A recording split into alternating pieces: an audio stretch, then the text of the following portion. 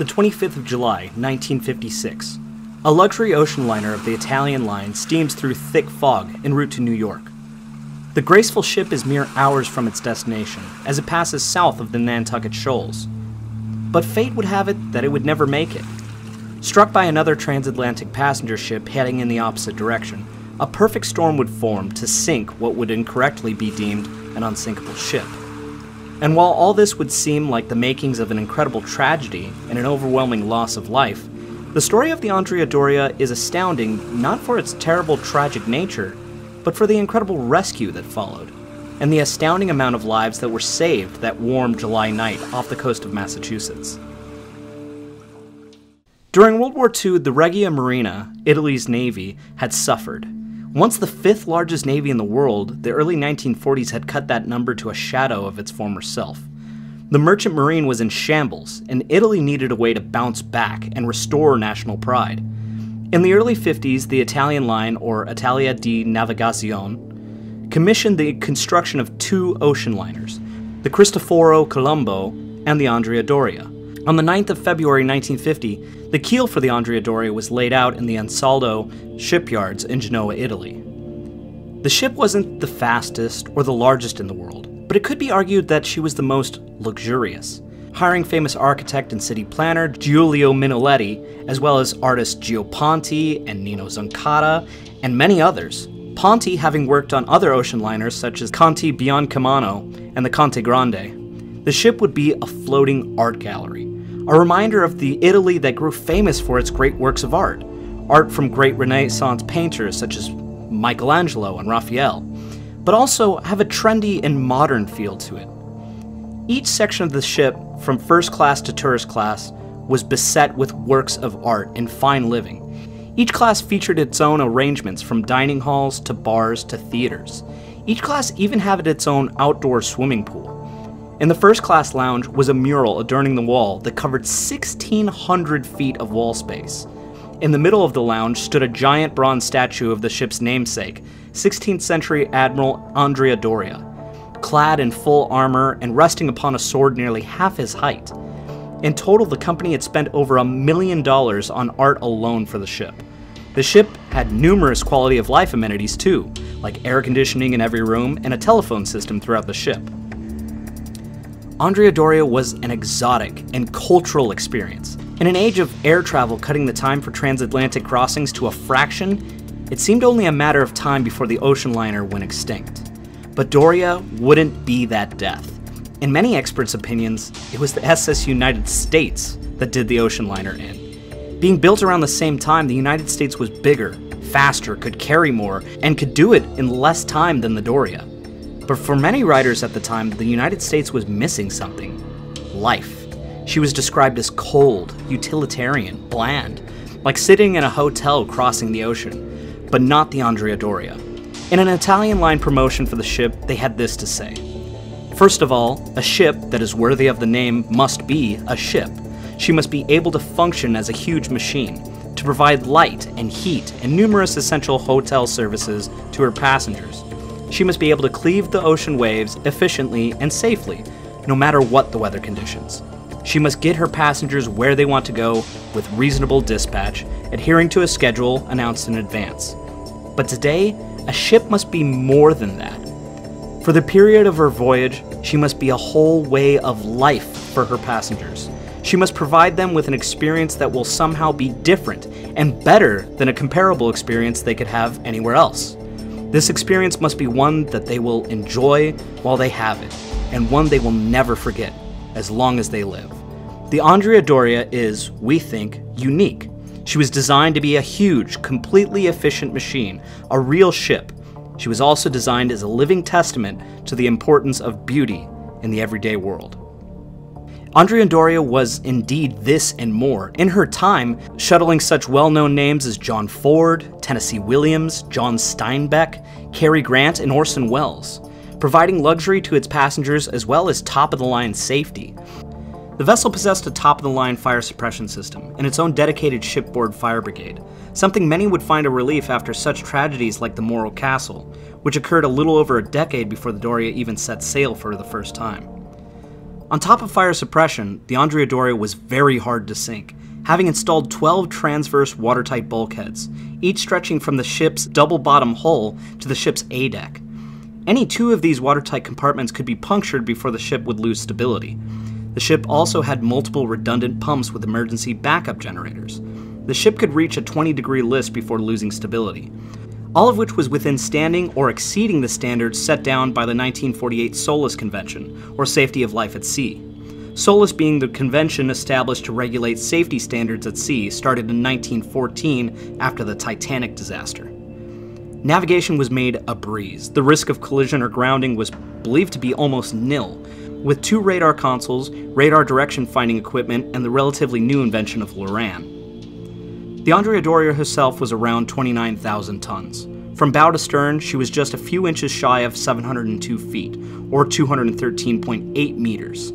She was 90 feet 3 inches, or 27.5 meters at the beam, and was 11 decks high. She was propelled by steam turbines with twin shafts, and though not the fastest, she still could move along her transatlantic route at an impressive 23 knots. On board, she carried around 1,200 passengers and 500 crew. Launched on the 16th of June 1951, she was blessed by the Cardinal Archbishop of Genoa, Giuseppe Siri. The ship was then christened by Miss Giuseppina Saragat, who was the wife to former minister of the Italian Merchant Marine, Giuseppe Saragat. Which leads me to wonder if they just grabbed every Giuseppe in Genoa and ushered them to the ship's launch that day. But I digress. After her launch, her sea trials and maiden voyage wouldn't be until the 14th of January 1953. Whereupon her captain for the entirety of her lifespan would take command, Captain Piero Calamai. The 58-year-old Genoa native had served in the Italian surface fleet in both World Wars, joining the Navy at 19 in 1916. In his service, he received the Italian War Cross for valor before joining the Merchant Marine in 1919. While in the merchant fleet, he served aboard the Conte Biancamano, the Conte di Savoie, and the Conte Grande. Whilst aboard the Conte Grande, he received yet another medal for valor when he leapt overboard to save a passenger who had fallen overboard. During the Second World War, he once more joined the Italian Navy, receiving yet another Italian War Cross for valor when he sailed to the rescue of the Italian battleship Ciao Giulio after she was torpedoed by British planes launched by HMS Illustrious. Calamai used his ship to push the battleship to shallow water to ground it, saving the battleship and much of its crew. The man was courageous and beloved by his crew. He was a fair disciplinarian and accomplished at his job. He kept to an excellent time schedule, maintained a diligent watch, and kept his officers and crew on task. His only shortcoming, at least in the Italian line's eye, was that he was antisocial. He loathed the meetings and greetings and wining and dining that came with being the captain of an ocean liner, often passing it off to his second-in-command, Second Captain Osvaldo Maganini. He would opt in to about 2 dinners a trip, or taking passengers of high status up to the bridge for a tour. But otherwise, he'd take his meals in a small officer's mess with the other officers, or even up on the bridge itself. During her maiden voyage and shakedown cruise, the ship performed well enough. But it was noted that when her fuel tanks ran low, the ship tended to ride high out of the water. This would cause the ship to list dangerously in any sort of weather, which the ship ran into on her first crossing. The ship listed over 25 degrees at one point before self-righting. Around 20 passengers received minor injuries during this event. This was later alleviated by filling the empty fuel tanks with seawater to ballast her down, but this would later prove to be time-consuming, requiring the tanks to be emptied and cleaned each port call. On the 17th of July 1956, the Andrea Doria set out on its 51st westbound crossing of the Atlantic, and Captain Calamai's last crossing before he transferred to the Cristoforo Colombo. By this time, the Italian line was transporting around 100,000 passengers across the Atlantic per year, second only to the Cunard line. Starting in Genoa, the next few days she would stop in Cannes, Naples, and finally Gibraltar, picking up passengers on each stop before steaming out into the Atlantic and into her Great Circle course towards New York. The trip would be relatively short, the Andrea Doria due in port on the 26th of July at 6 a.m. local time. Andrea Doria could carry 1,241 passengers, and this trip she was carrying 1,134. 190 first-class passengers, 267 cabin class, and 677 tourist class, with a crew of 572. That rounded the total up to 1,706 on board. She was also carrying 401 tons of freight, 522 pieces of luggage, 1,754 bags of mail, and $2 million in furniture, olive oil, wine, fabrics, and assorted food. Andrea Doria soon passed out of the Mediterranean, passed close to the Azores. Not long after, she was thrust into some bad seas, rocking the ship back and forth for days on end. Many aboard grew seasick during the trip, especially those in the lower cabins, without ease of access to fresh air, the tourist class cabins, which, mind you, were by no means the cheap seats. While yes, they weren't as glamorous as the top dollar first class cabins, they were still very nice and by no means cheap. A tourist class ticket could set one back as much as $205 to $250, which, adjusted to inflation by today's standards, puts it anywhere between $2,200 and $2,700. A cabin class ticket was $260 to $300, or $2,800 to $3,200, and the top dollar first class tickets were around $335 to $360, which, adjusted to inflation, is $3,600 to $3,900. All the same, the Andrea Doria plowed on through the rough seas, losing a bit of time, but not much. Some aboard grew sick, but others found the rough seas to be exciting and exhilarating. Of course, none fearing that the massive ship was under any sort of danger. Ironically enough, the Walter Lord book, A Night to Remember, released only a few months earlier. The wildly successful book about the sinking of the Titanic was critically acclaimed. Many survivors of the Doria remember buying it for the trip across the Atlantic, the thought of the Titanic being burned into their brain from the book as they crossed. But the bad weather didn't keep the passengers from eating. On a typical 9-day voyage, the ship will go through 50,000 eggs, 1,500 pounds of meat and fish, and around 2,000 pounds of fruit and vegetables, as well as 150 pounds of coffee and tea a day, on top of 100 gallons of milk and 200 gallons of wine. But, weather aside, Captain Calamai was able to keep the throttle down to make up time for getting into New York. It wasn't until the night before entering port that they came across a patch of dense fog off the coast of the US. At this time of year, it wasn't uncommon for cold waters from Nova Scotia to react to warm waters from the Gulf of Mexico, off the coast of New England, creating dense patches of fog. This was an occurrence that Captain Calamai was not unfamiliar with, and he was no slouch about it. He was already on the bridge when he recognized the fog approaching before the rest of the crew. He ordered additional lookouts and ordered the closing of the ship's watertight doors, and activated the ship's sound signals. Finally, it came time to check down on the ship's speed.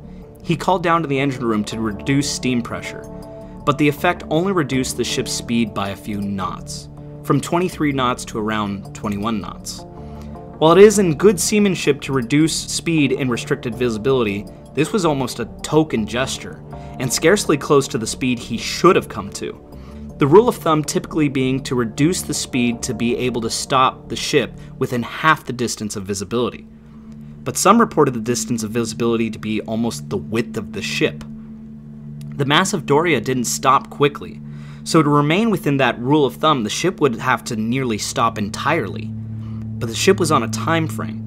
In New York, there would be over 250 longshoremen waiting, being paid $2.50 an hour, starting from the time they arrived, whether the Andrea Doria was there or not. Captain Calamai had traveled the foggy waters off Nantucket before.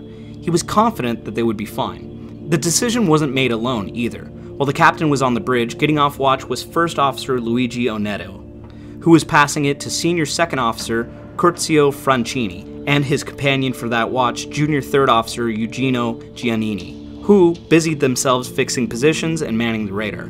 Francini was a sailor for 18 years, a veteran of the Italian Navy, and had been on Andrea Doria since the previous autumn. Giannini, his younger by 8 years, was 6 months out of the Italian Naval Academy, but had been serving on various ships since 1949. At no point from entering the fog to the point of collision did Captain Calamai leave the bridge. That evening, a ship left New York en route across the Atlantic, bound for Copenhagen. The Swedish-American line ship, the MS Stockholm. At 12,165 tons, it was a good deal smaller than Andrea Doria. 525 feet or 160 meters in length and 69 feet or 21 meters at the beam, she was one of the smallest transatlantic ocean liners at the time. She carried only 534 passengers at a paltry speed of 18 knots. She was small, white, and sleek with a steeply peaked bow. But due to sailing the frigid waters of the North Atlantic, she featured a heavily reinforced bow. Not exactly an icebreaker, the bow was designed to cut through light ice. She was almost 10 years older than the very new Andrea Doria, yet still within her prime.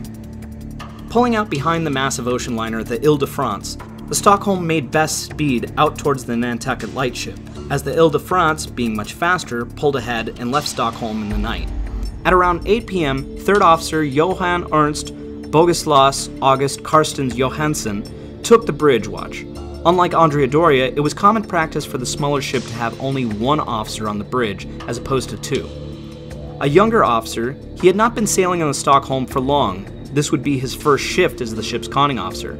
But he was still a fairly competent mariner, having received his master's papers in 1953 after graduating from the Swedish Navigational College. Stockholm wasn't Karsten's first ship, either. He was young, but in the opinion of the Stockholm's captain, very competent. The Stockholm's captain was Harry Gunnar Nordenson. The 63-year-old captain had around 46 years of maritime experience, and was noted as an experienced and able mariner and a hard taskmaster. At or around 9 p.m., the captain came up to the bridge to mark the progress of the ship, check its course, and ensure things were going smoothly. It was noted at this time that the ship was tracking slightly north and close to the Nantucket lightship. At this time, something known as the North Atlantic Track Agreement existed. This was an agreement among several passenger steamship companies on pre-designated routes for passenger ships to travel when traversing from North America to Europe, and set inbound and outbound traffic lanes, similar to the traffic separation schemes we see today. Stockholm would have been traversing outbound in the inbound channel if not for two reasons. One being the Swedish-American line wasn't part of the track agreement, and even if they were, it was more of a guideline than a hard set of laws. So in spite of being closer to the lightship and being set north by either winds or current, Captain Nordenson was unconcerned. He retired below, asking 3rd Officer Karstens to notify him when the lightship came up on radar. The Stockholm had not yet entered the fog bank that the Andrea Doria was currently traversing, and any sign of it hadn't been spotted. So eastbound the Stockholm sailed, while the Andrea Doria powered westbound through the fog. On the bridge of the Andrea Doria, Captain Calamai hadn't retired to his cabin. In truth, the man was a worrier, and scarcely left the bridge unattended for long. He paced the length of the bridge back and forth, popping out on the bridge wing, walking to the radar, then checking to ensure the helmsman was on course. The ship was socked in on all sides by fog, but the ship's Raytheon radar was suitable enough to detect any contact that approached them. The Andrea Doria approached the Nantucket lightship at a distance of around a mile, but never saw it. The iconic lightship marking the southernmost end of the rather expansive Nantucket Shoals to the south of the island. It was also a common waypoint for vessels inbound to New York. Once abeam of the lightship, the Andrea Doria turned to 263 degrees and began their final track into New York. This was around 10:20 p.m. About 20 minutes later, a blip appeared on the radar some 17 miles out and around 4 degrees to the starboard, approaching Andrea Doria. With early radar and at this range, it was impossible to tell the size of an approaching ship. It could be a fishing ship heading into Nantucket, or it could be an outbound freighter. But due to the fact that it was in the inbound channel heading outbound, Captain Calamai and the other bridge officers came to the conclusion that it was likely a small fishing ship. On top of that, based upon its current course, it would pass them to the north at about a nautical mile. He ordered the ship a few degrees to port to increase the distance of a starboard-to-starboard passing. According to the modern rules of the road, in the interest of good seamanship, it's a rule that you do not turn to port for a vessel spotted with radar forward of your bow. But at the time, the vessel was said to have been obviously a bit to starboard. It's still within a captain's right to pass another vessel starboard to starboard if it's safe to do so. But no arrangements were made over the radio telephone or telegraph. In fact, in the rules at the time, a passing arrangement wasn't needed to be made. But on top of this, a radar plot was never made on the Andrea Doria to be certain that the vessel was indeed going to pass starboard to starboard. Around the same time, the Stockholm was seeing the Andrea Doria on her radar screen as well. But again, the ship wasn't visible, and Karstens had no idea who it was. But being diligent, he did begin a radar plot using something known as a maneuverability board, or MO board. The officer would plot the ship's position on the board using the radar, wait a few minutes, then plot it again. With this, he could determine the ship's course, speed, distance it would pass, etc. Using this, he determined that the Andrea Doria was to his port, and would pass safely to his port side. But to be safe, he ordered the ship a few degrees to starboard. Karsten's helmsman at the time was Danish-born Petter Larsen. Karstens quickly noticed the new helmsman was not the best at his job. He was easily distracted by what else was going on the bridge, and had to be reminded several times by Karstens to pay attention to the compass as the bow swung back and forth, causing a noticeable zigzag in their course. He finally ordered the helmsman to maintain nothing to the left of 089 degrees, meaning the helmsman was supposed to steer a 089 degree course and never pass to the port of that.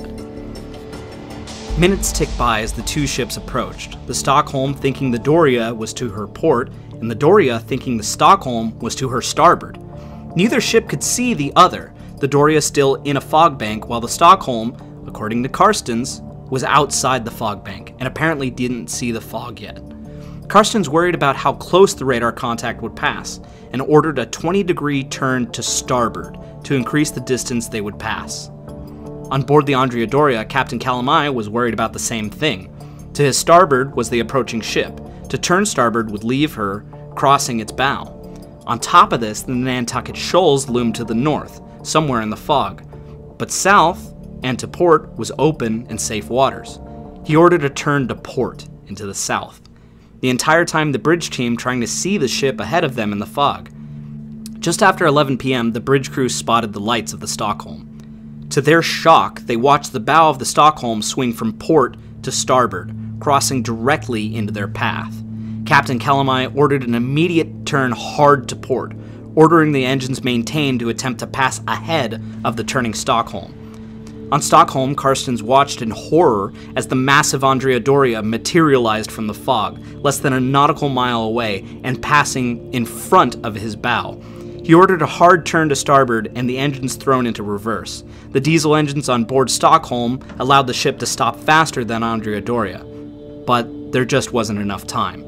At 11:11 p.m., the reinforced bow of the Stockholm sliced into the side of the massive Italian ocean liner, just abaft her bow, nearly in line with the bridge. It cut a huge hole in the side of the ship, penetrating some 40 feet into the side of the Andrea Doria as it plowed into it going around 18 knots. Both ships shuddered heavily. Passengers who were asleep in anticipation of departing the ship in the morning were thrown from their beds. The Stockholm came to a violent stop as its bow crumpled inwards, instantly killing several crew sleeping in forward cabins in the bow. The ship twisted as the forward momentum of the Doria carried it along, twisting the bow and the gaping wound in the side of the stricken Italian ship, like a knife twisting in a gut to inflict more damage. Finally, the bow of the Stockholm pulled free before bumping along the side of the Andrea Doria, before falling off behind her. In the bow, the collision had destroyed the ship's chain locker, causing a good bit of wreckage in the entirety of the ship's anchor chain to spool out and sink to the ocean's floor, essentially anchoring the ship in place. Captain Nordenson charging up to the bridge to find out what had happened, only to find a shocked Karsten stammering, "Collision, we collided with another ship. She came from the port. He immediately began ordering damage control efforts, telling Karstens to plot exactly what he had done. But the perfect storm was forming on the struck Doria. Despite the fact that only one watertight compartment was punctured by the bow of the Stockholm, water was pouring in and she was taking on a very heavy list, something that shouldn't be happening. The issue being that when the ship was punctured, the bow split open 5 large fuel tanks on the starboard side, all 5 of which were empty and should have been filled with seawater to ballast, but were left empty to save time and money. On the port side were also large fuel tanks that were now adding buoyancy to the port side, forcing the ship over and causing it very quickly to list. In minutes, the ship had listed past its 15-degree maximum and beyond. Captain Calamai remembered his time in the Navy, saving the Ciao Giulio by running her aground. It was a long shot, but if he could run Doria up into the nearby Nantucket Shoals, he could likely save her. He ordered the engines ahead, slow, as the ship began to creep forward and shudder. A call from engineering put an end to this idea. Only the port engine was still working, and even then, likely not for long. He ordered the engine secured. The Andrea Doria carried 16 lifeboats, of varying size and construction. In total, with all the lifeboats, they could carry 2,008 passengers, far in excess of the number of souls on board Doria. They were held in dual-armed gravity davits, a common davit system that could easily lower boats safely and without power from the ship. Only a handful of crew were needed to remove the boat from its cradle and lower it to the promenade deck for boarding. It's a near foolproof system, with one issue. If the ship lists past 15 degrees, the boats on the high side can't be launched. The boats on the low side can, but must be loaded in the water by lowering passengers over the side on ropes or Jacob's ladders. With the ship listing so heavily, half of the lifeboats sat uselessly in their cradles. No effort, no matter how large, could lift the heavy boats out of their cradles, and Captain Calamai soon realized that he could only safely disembark around 1,004 passengers and crew. The determination was made that the crew would launch the boats that could be launched, but the abandoned ship alarm would not be sounded to avoid a panic on board until more lifeboats could be attained. At 11:20, a distress call was sent out. SOS Day India Charlie Echo Hotel, Andrea Doria's call sign. SOS here at 0320 Greenwich Mean Time, latitude 40 degrees 0.30 north, 69 degrees 0.53 west. Need immediate assistance. The distress call transmitted over 500 kilocycles. The, at the time, distress frequency was heard far and wide. Coast Guard stations along the shore heard the call and relayed it.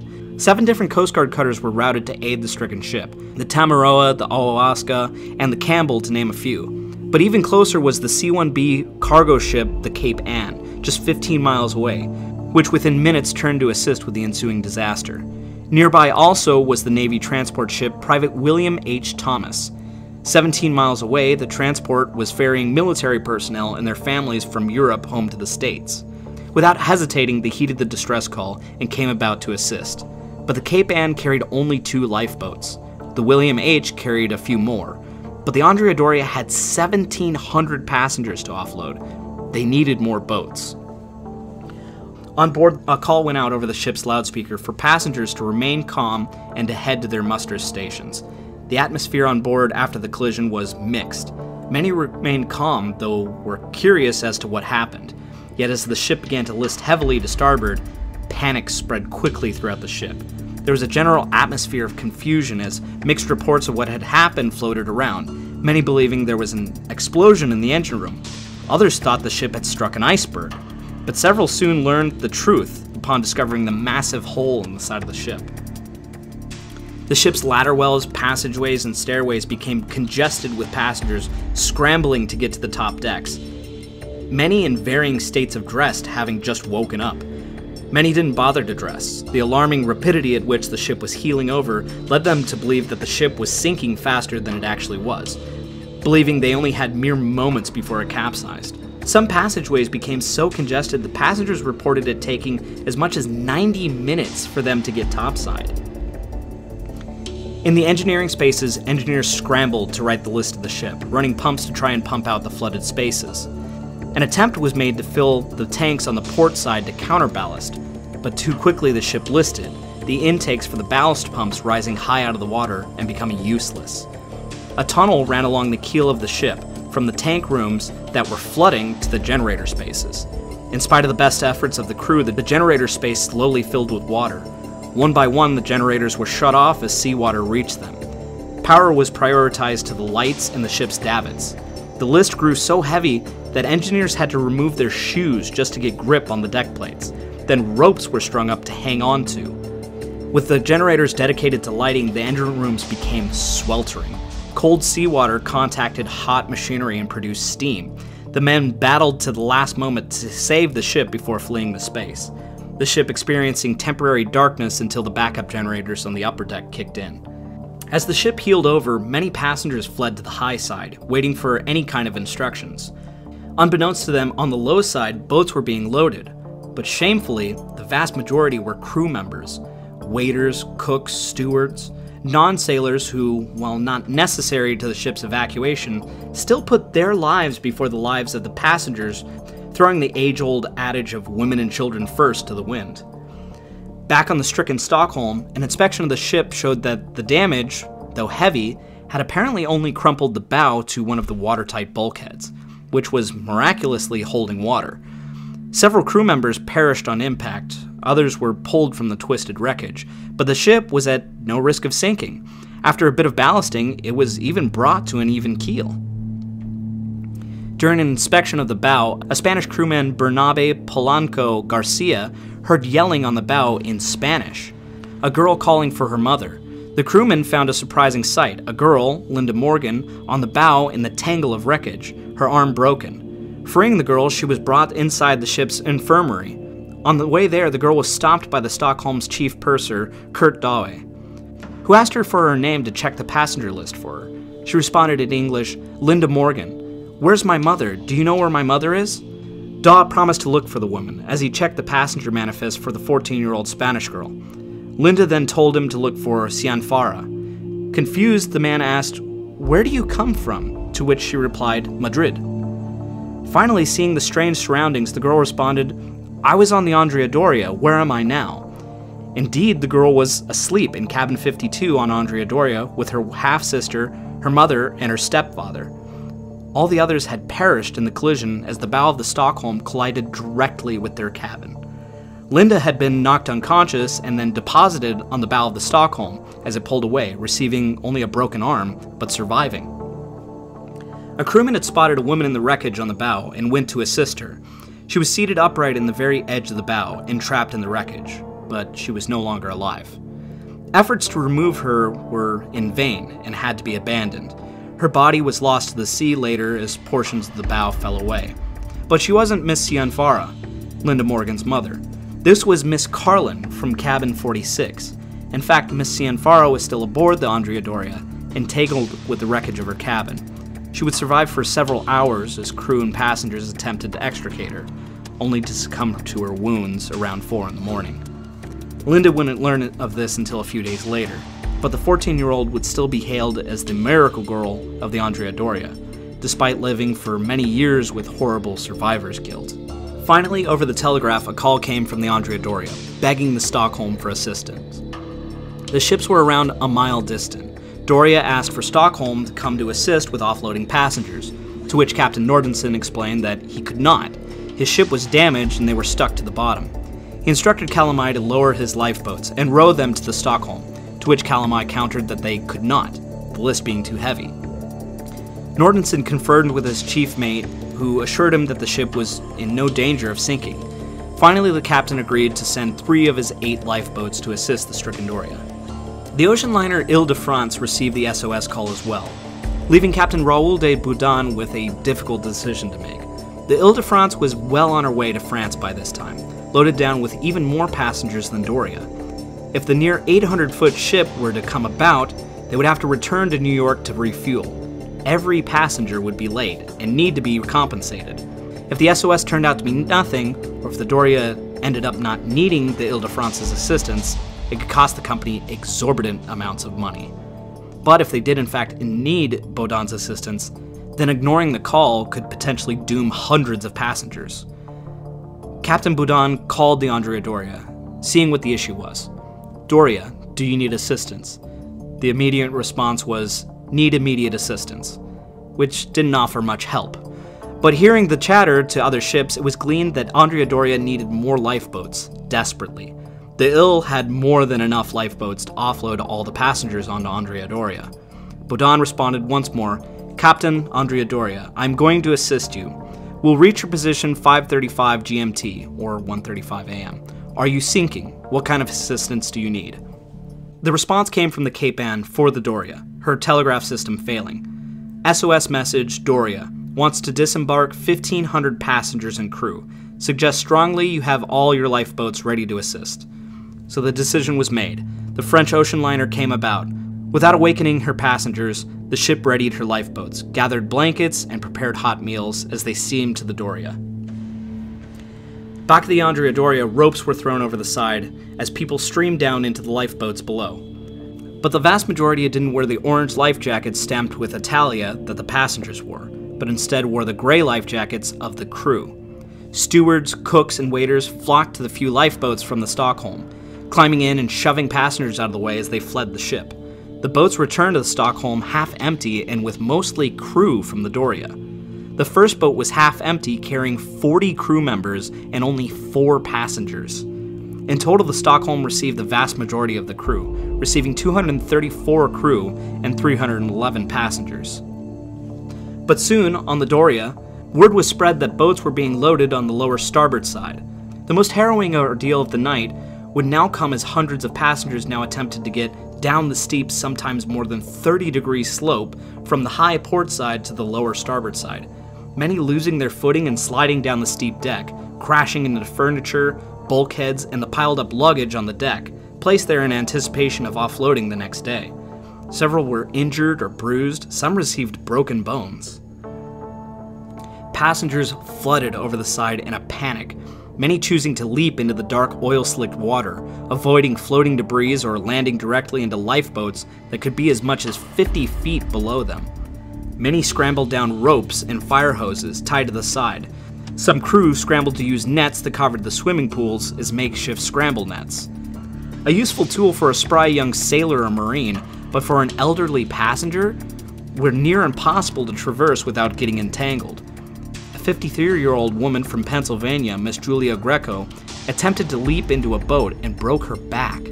She survived for 6 months in the hospital before succumbing to her injuries. Another man attempted to drop his 4-year-old daughter into a boat below. He called down to the crew on the boat before dropping her, but they didn't hear him. The girl hit her head on the gunwale of the lifeboat and never woke up after. She died in a Boston hospital a few days later.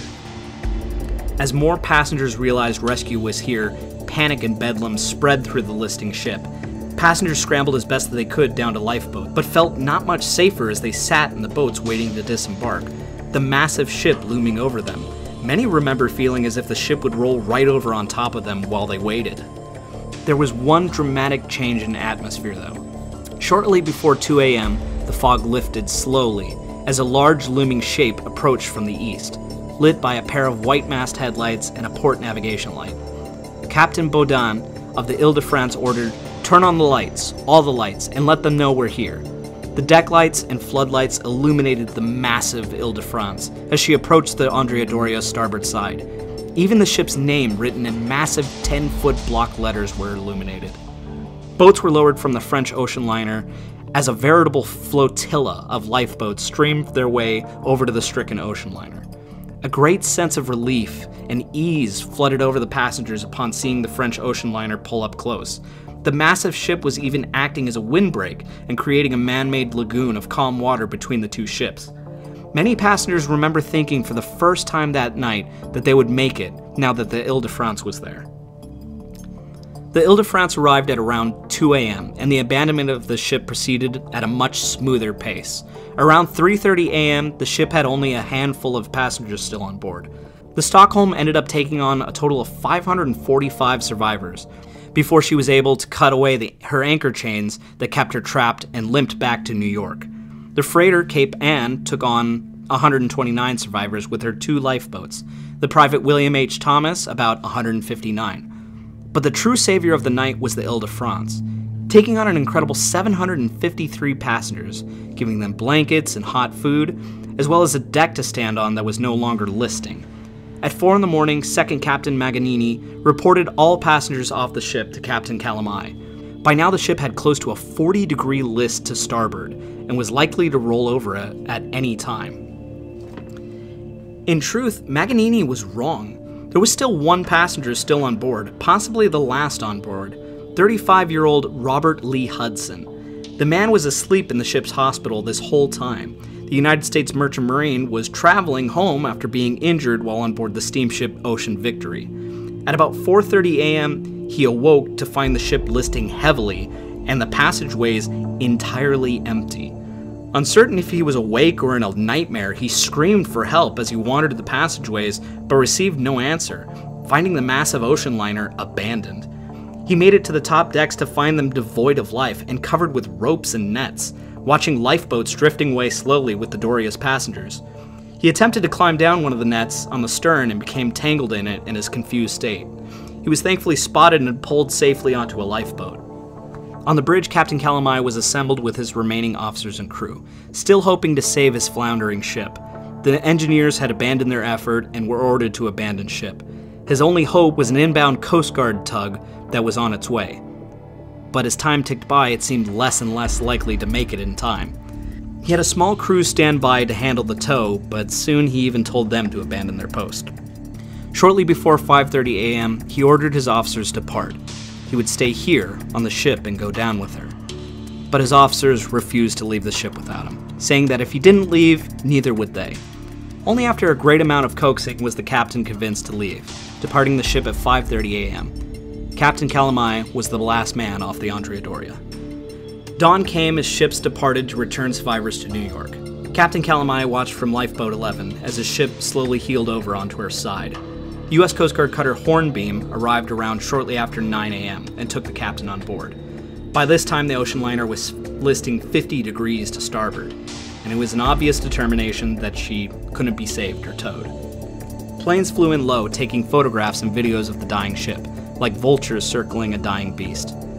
Finally, at around 9:45 a.m., the ship lurched over onto its side and began its final descent, water crashing over the bow as it dipped under. The rest soon followed, the lifeboat still on the port side finally breaking away as the ship slid under. Finally, at 10:09, the name Andrea Doria on the white stern slipped under the waves and disappeared into bubbling foam. It had taken nearly 11 hours exactly to sink. In total, 46 people had perished aboard Andrea Doria. 5 perished during the rescue efforts, and 5 perished aboard the Stockholm. So, the conclusion. Who was at fault here? Who was to blame? Was the Stockholm really to the Andrea Doria's starboard, or was Andrea Doria to port of the Stockholm? Do we believe the radar plots of the junior Karstens, or the experienced seaman's eye of the bridge team on Andrea Doria? A court hearing was adjourned, a fact-finding trial to establish what had occurred. Who was at fault, and most importantly, who would pay the $1 million in damages to the Stockholm and the $30 million total loss of the Doria, not to mention the millions in settlements from the passengers. Several issues came to light, the first being the poor ship handling by the helmsman of the Stockholm, shown in the ship's track, as well as the glaring issues in Karsten's radar plot, showing that the ship was traveling far faster than possible from what he plotted. It became speculated that he may have had the radar set to an incorrect range. He revealed that he had never received formal training on the device. But other issues appeared on Doria. Captain Calamai revealed that he never performed a radar plot, and in fact, didn't even know really how to do one, having always left the job to his officers. It was also revealed that he had failed to save the ship's logs, leaving it to a junior officer that confused the orders, the logs going down with the ship. These logs could have shown the Doria's exact location and either admonished or condemned her. The Andrea Doria had indeed turned port for a vessel on her bow, but with shoal water to starboard and the Stockholm apparently to her starboard, this wasn't necessarily a bad move. But the most damning thing was the failure to slow down in fog and the failure to ballast down the ship. It became apparent quickly that the Doria could have been saved if those fuel tanks were full of seawater. Once this was revealed, both lines settled out of court, the Italian line agreeing to cover the cost of their own ship. The court case was dropped, without any conclusive findings, leaving the rest to speculation. Today, you can actually take a ride on board the Stockholm. Barely recognizable as such, the ship is still operated to this day as the motor vessel Astoria. The Andrea Doria's bell on display in the ship. As for the Doria herself, she's now a popular, if not a bit dangerous, diving location. Originally laying in about 160 feet of water, the ship is constantly bombarded by the heavy currents off the coast of Massachusetts. Called the Mount Everest of scuba diving, the wreck has been an alluring challenge for hundreds of divers over the years. But risks such as debris, cables, falling objects, and trawler nets have claimed the lives of 22 scuba divers since 1956, nearly half the number of people that died in the initial collision. As the wreck slowly deteriorates over time, it affords more entrances into the wreck, but more hazards as well. Andrea Doria was a symbol of maritime beauty and national pride taken far before her time. A premonition of the end of ocean liners and a specter of change for transatlantic travel. Mistakes were made that ended with terrible loss of life. But who made the fatal error? We may never know.